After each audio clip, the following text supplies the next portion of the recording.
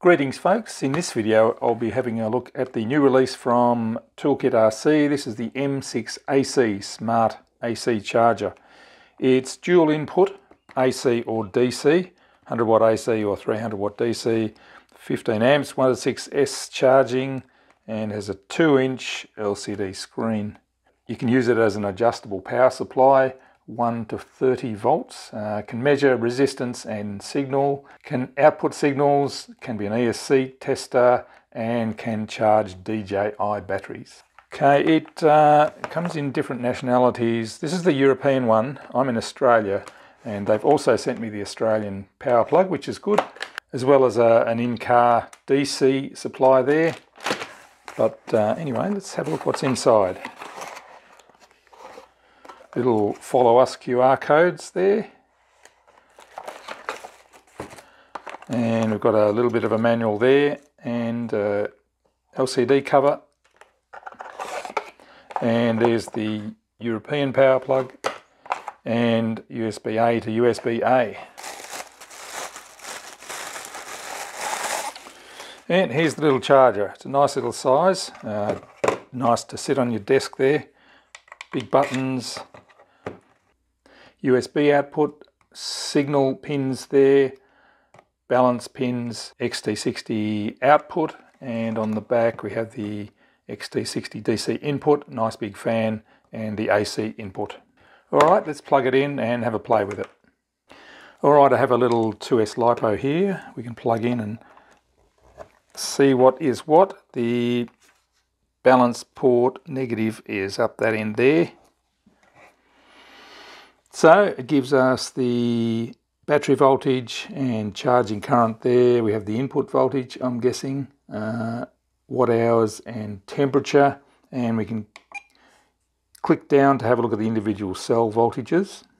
And if we click the little circle there, we can go straight to start, or we can go through some of the selections. So LiPo, different sorts of batteries, LiPo, high voltage, LiFe, lithium ion, LTO, whatever that is, NIMH, lead, acid, and the usual DJI selections there. But we're not doing DJI, so I won't worry about that. Go to LiPo. We can auto-detect the number of cells, or we can tell it how many cells there are. Change the mode from charge to discharge to storage to destroy. You can set the end voltage and the charge current. Let's go nice and safe. I usually charge mine at only 1 amp because I'm usually not in much of a hurry, and it's kinder to the batteries. And start to get it going. So there we have the current voltage, charge current 1 amp, and the watts that it's charging at.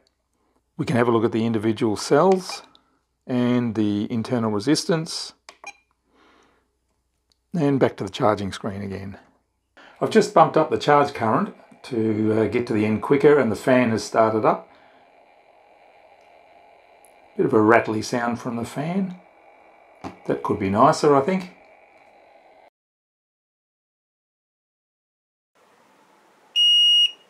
There we go, fast charge is done, and that's the beep that tells you. So that's the basic charging. Let's go and look at the setup menu now. If you long press of the enter button there, we can change the input settings, and I think that's telling us we have the AC plugged in there. Let's try it with the DC plugged in.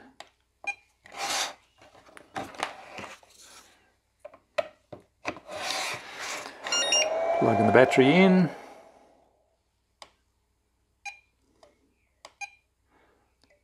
And yeah, that's telling us that now we're on DC with the 300 watt limit, voltage range, etc. So that just reflects what you have plugged in. Security settings, you can set the safe internal temperature and external temperature, safe charging time. I like that. You can set it to only charge for 2 hours or 3 hours, or whatever sort of things you want there. Personalization. Backlight, operation volume, language,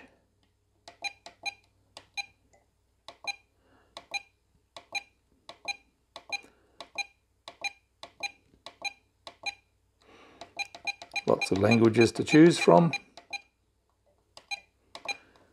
Different themes, light or dark. You can turn battery selection on or off.